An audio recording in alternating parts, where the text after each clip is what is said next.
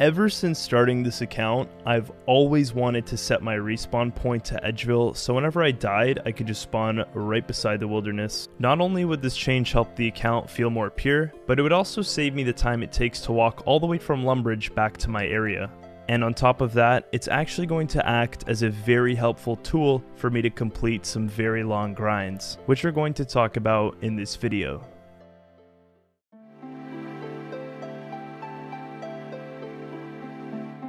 Now, setting my respawn to Edgeville would be very nice, except one very big obstacle stands in the way. Respawn point, Edgeville. Cristelia in the Edgeville jail cell can change the player's respawn in Edgeville for a one-time fee of 5 million coins. So it's not going to be easy, it's going to take a very long time, but by the end of this episode, we will have completed the Edgeville respawn unlock. Unfortunately, with the wilderness, there is no easy way out, and getting 5 million GP is definitely not an easy task. After doing some thinking, I came up with two very reasonable methods of how I could acquire 5 million GP. Now, of the two methods, the first one I thought of was killing revenants, which sounded great at first, but I soon realized it was a terrible idea. Now, don't get me wrong, there are a lot of great alchemical drops that revenants have, except the main thing I was after was landing a rare ancient totem drop, which could range me anywhere from a 500k to 16 mil cash payout, if I traded it in successfully, assuming I never died after getting the drop. Because I am killing low level tier revenants, the chance of me actually landing any good alchemical or the ancient totem is extremely low, and this would take forever. I would basically just have to rely on very good RNG, plus on top of that I'd be getting PK'd a lot, and that would just suck. And as a side note, I would be skulled the entire time to increase my drops, which would make me a much higher PK target. So instead, we're going to be doing number 2, which is farming ecumenical keys from the Wilderness God Wars dungeon. As opposed to revenants, the God Wars Wilderness dungeon barely has any PKers, and the money you get from the keys is very consistent, but very, very slow. On average, you're looking at around 2.5 keys an hour, or at least that's what I got. Every time one of these bad boys is landed as a drop, I secure myself 61.5k cash in a high alch, then I have to hop worlds to avoid the 3-minute timer that there is hidden every time you get a key, so you have to hop worlds to make sure you reset it, so that you're allowed to get another key drop. Assuming I'm alching every first key I get, the drop rate remains a 1 in 60 chance for every single key, which can be dropped by any monster in the dungeon that I've damaged and dies. So currently we're looking at around 540k cash plus around 250k in high alchs from the actual revenants we did from 2 episodes ago, which means that we're sitting at around 800k cash, meaning we need 4.2 mil more to reach that 5 mil. And I'm sure you're wondering how many keys will this take, as I was at this point in time, and it's going to take around 68 ecumenical keys, but probably more like 70 to 72, because I'm going to be spending 150 to 200k on runes, since I will be using Fire Strike for maximum range in the actual cave. I'm going to be getting around 2.5 of these per hour, which rounds to around a 30-hour grind for simply just getting the keys. This does not include time it takes to buy runes and banking between trips, plus, potential setbacks such as dying. Essentially, I have to hit a 1 in 60 drop rate 70 times, meaning that I have to just kill 4,200 things in the cave and the grind should be over. It's a first trip of many done, 186k, which is 3 keys from that trip. We ran out of runes, so yeah, it's time to go back. This is going to take forever, man. That trip was like an hour and a half alone. 2,000 more fire strikes in the bag. Let's see how many keys this gets us. Oh my god, second imp kill. Already an ecumenical key of the trip, although we forgot our nature runes, so we can't alch it.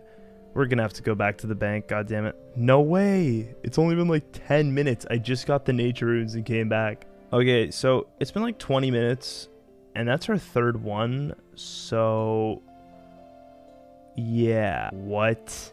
Now, there's a very specific reason I'm not hopping worlds for this grind, and it's to get exactly that.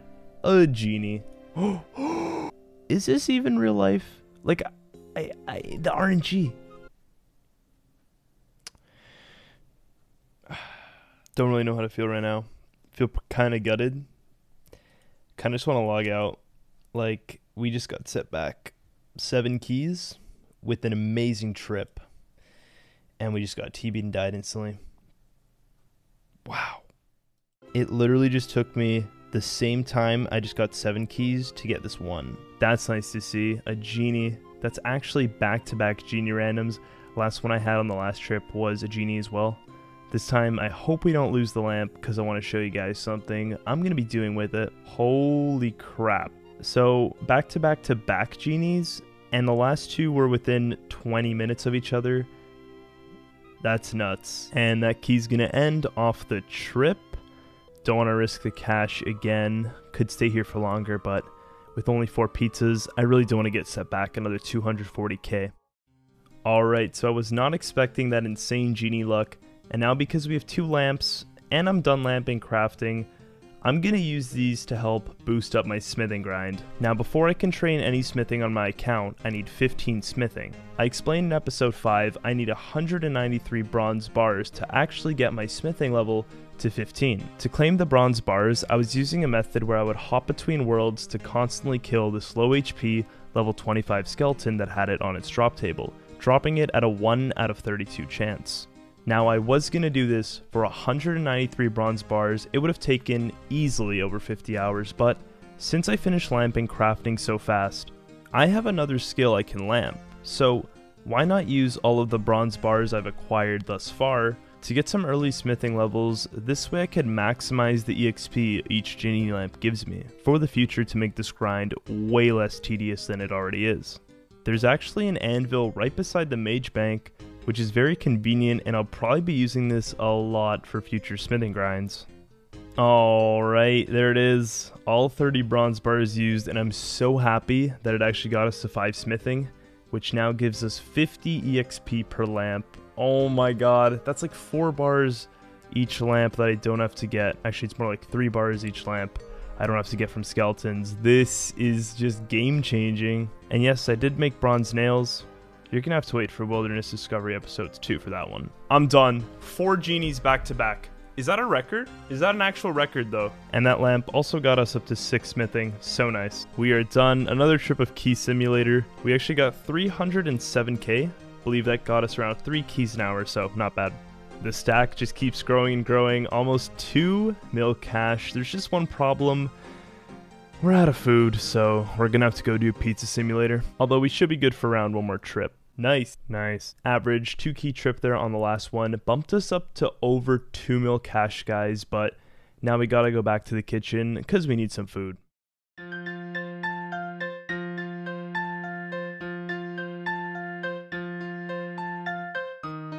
And 61 cooking. Hold up. I just got my second best in slot boots, guys. Black boots from Bloodvelds. I actually forgot to mention this in a previous video. I completely forgot about it. But there it is. Yeah, we do have a high enough Slayer level to actually kill Bloodvelds from Wilderness Slayer, so yeah, there it is. Melee upgrade number something. Whew, another trip done. It looks like a good trip, but I actually just died to a monster, so I brought more runes and decided to just keep killing them, which is why I have 369k cash.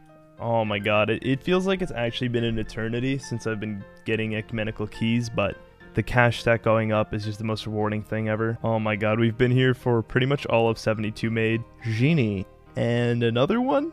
So with the lamp before and this one combined, smithing is now 7. Wow. Wow. If you're a jealous snowflake Ironman, comment below. Because we have 7 smithing, 70 smithing EXP locked in. I haven't been recording every key, of course, but that is going to be the last one of the trip. This one was actually really good RNG trip. Okay, like 3 minutes later, another one. Sick. What a massive trip. Almost up to 4 mil. To think I would have been at over 4 mil now if I didn't get set back around 300k. But that's okay, guys. We're going strong. The grind's crazy, but we're going strong. Right after that trip, Karma got me good. 1 key trip in 2 hours-ish. Another whole mage level here. 73 mage. Yikes. It's a bull. Wait, it's not a bull. Wait, no. I actually got it wrong. Another long trip. Got another pair of black boots as well. 4.2 mil. 800k left, guys. We're almost there. Key. Oh my god, dude. We're like 1 trip away if we stay for a very long time. Oh my god. It's done. I don't even have an alch rune for this inventory because I used them all up. But that's the last key. That's it. It's done. We alch the last ecumenical key. Put the cash in the bank. We're 10k off. We can just alch a few mahogany planks that I got earlier from Revenants that I didn't bother alching, and then we should be good.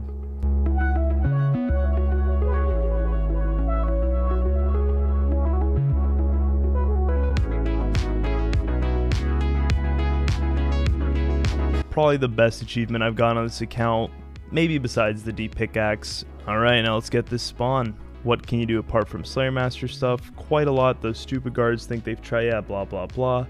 Hey, perhaps you'd like me to fix it so that you respawn in Edgeville whenever you die. If you love the wilderness as much as I do, I mean, look who I am. Like, come on. I think I do. I'll want a one-off payment of 5 million coins. Here it is. Switch my respawn Edgeville and 5 mil. Gone just like that, guys. But now, if we die, no more Lumbridge. We stay in Edgeville. I'm just going to pick these nettles, which damage you for 2 each time you attempt to actually pick them, just to finally celebrate this achievement.